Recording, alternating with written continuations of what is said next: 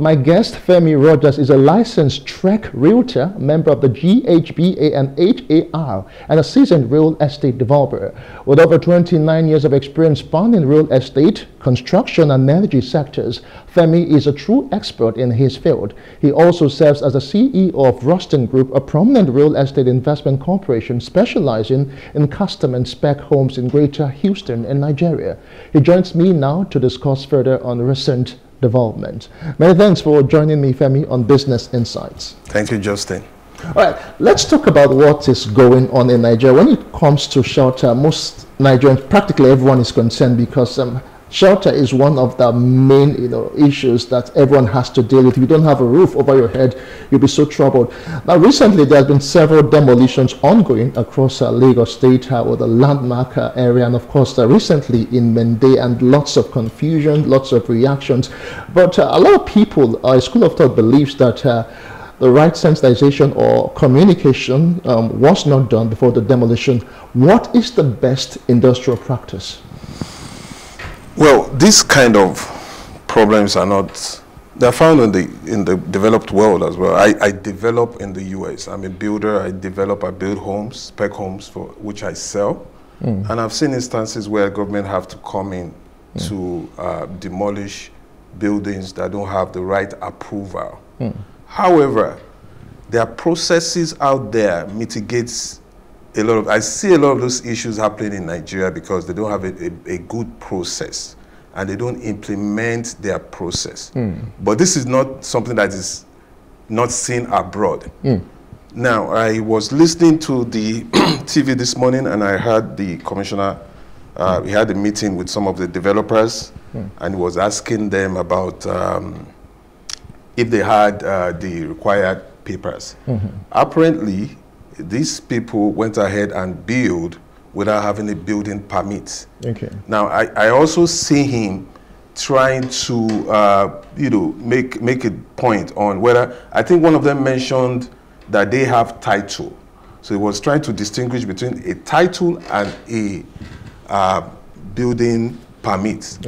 A lot of people are not clear. That you can so for clarification, what's the difference between a title and a building permit? Thank you. Now, a title is your papers that you have that shows ownership of the land. Like a C of O? Like a C of O, it could be a receipt. It just shows, hey, I'm the owner of this land. It could be a deed, whether recorded or not recorded. That's what a title is. That's what you have that shows your ownership. A building permit on the other side is a permit by the authorities to say, go ahead and build. Now, you can have a title for a land but not have a permit. You could buy a land where there are restrictions. You cannot build this kind of house, or you cannot even build a house. Now, they can sell to you a land where there's a right of way for anything, and you go buy it. We do that over there as well. And you can't build anything on it. You've just bought a land you can't build on. Maybe you're supposed to put in something else. So a lot of people think, oh, when I have a land, I can build, or I can build anything. No, there's a difference between those two. You need to go back to the authorities and get a building permit.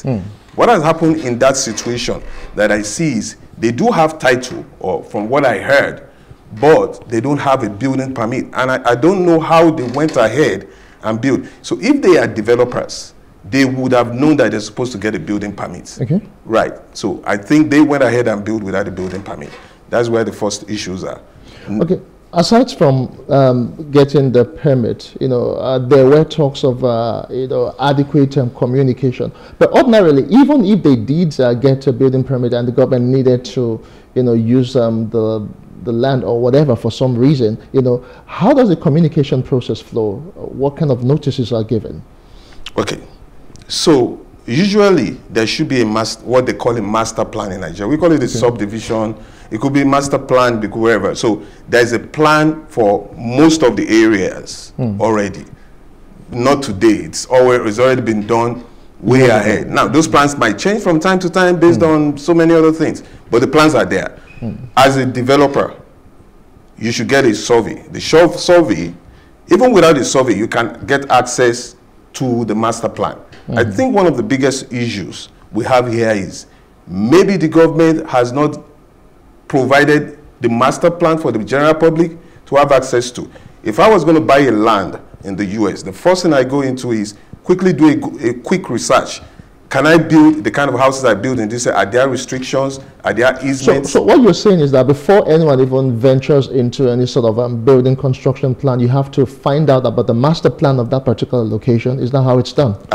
Most people don't know that, but as a professional, that's what I do. I buy land over and over and over again. I don't want to run into a mistake. So they have provided websites. They've provided access to this thing without me going to the government. I can quickly go into different websites and see what is going on here. Is this a land I want to buy before I even put my money down? The seller is actually on me and saying, hey, let's sell. I want to sell. I'm saying, hey, just within 24 hours, I'll go through all the website, try to make a good research to see if I'm not going to have issues. Okay, so fine. Another thing is people building on, like you said, getting the right, survey and everything, but people actually building close to waterlogged areas, or maybe to areas close to the ocean and all of that. How is it really done? Because one of the constructions and that was affected was the landmark area. Over time, right now, most people have actually been enjoying all the leisure and the recreation from landmark. But right now, with the Lagos Calabar coastal roads that is about being undertaken by the federal government, that area is actually affected. Was it that they did not really do their own checks, or it was just a new development by the federal government? Because as it is right now, businesses are being ruined as it is. So I don't know if there's an easement where, so you can buy a land, but they're going to say you can't build anything on this side of the land because there's going to be a road or there's a utility that is coming there in the future or anything. And so therefore, when the government comes, they will take over. They are not really demolishing an improvement, and it happens over there as well. They'll just show you there's an easement, don't build. Take 25 feet off or 25 meters off from this easement. They're coming in to build something or do something else, so you don't build there. And I guess that's what happened in the case of Landmark. I heard he didn't build up to that place. So it's not unusual for the government to come in and say, we're ready to build our road, and we're taking this part out. Sometimes they compensate if they have already given you approval to do something else on that part. I think he built some kind of recreation thing, so they gave him. So it's not unusual, it's a normal thing. For the general public, the government must have its way. They have their plan, they have their master plan. So it's not unusual, it's something that happens over there usually. It's common. Okay, reactions and counter-reactions have been trailing this recent development with popular singer and other Nigerians talking about how it actually impacts on real estate development and how it is, discouraging investors into that particular sector. How true is this? Well, I mean, you can look at it from two perspectives. If I was an investor, I want to come into a stable environment. I want to come into that environment where I know there are rules and regulations, where I know that nothing is going to change in the future, right? So this could be a wrong message to some investors saying, hey, the government did not make sure they didn't build here and they're going to come back and change whatever their policies are. But I don't really think most serious investors wants to see a stable climate. They want to see a place where things are regulated, laws are implemented, laws are enforced. I believe that if the government enforces development plans on time, lots of people will bring in their money. They know that I'm not going to build, and they're going to, so I think it's a two-way thing. I, as an investor, I want to make sure that the government is doing the right thing. They're making sure, look, we don't go and build on the place where there are going to be issues, and they're giving us the right permits. So if the government is enforcing, for me, it's fine. I will bring in my money in an area. And this is what they do over there. They do demolish. It's not they come in and demolish. If you have not done anything right, you build, and they will come in and demolish. It's not unusual. What I think is we should have an environment where they are implementing policies, and somebody is not taking money to allow you to go ahead and do something. Why the government is coming in maybe 2-3 years after Landmark has built is I don't understand. Or maybe they gave him an allowance to build, but he did actually build on the easement. I think he just had some guardian or anything, which is fine, and that happens over there. It's not unusual. Okay, fine. For a situation like this, for what happened in the Mende area, that's Maryland area of Lagos now. So how do we ensure a win-win situation right now? Some people have been rendered homeless, and the state government has to do what it should do. So how do we find the balance here? I think the state government is doing the right thing. You must send the right message to the people. You can't build on the right of way. What the destruction that is going to come later on is much more. I see a lot of people, it's very apparent that the people that build there, they don't have a building permit, and they know they should get a building permit. The only thing I think the government should have done is shouldn't allow them to build all the way. Okay. You know, it took so long before they come in to implement. And so that shouldn't happen. Maybe why they don't have the right people that checks on what is going on. Why did they get to that extent where they build a whole community and wasted so much money before they came in? But I still think it's fine for the government to do what their job is at this point. Now, should they, pay compensation for people that have done something that is wrong? I don't think so.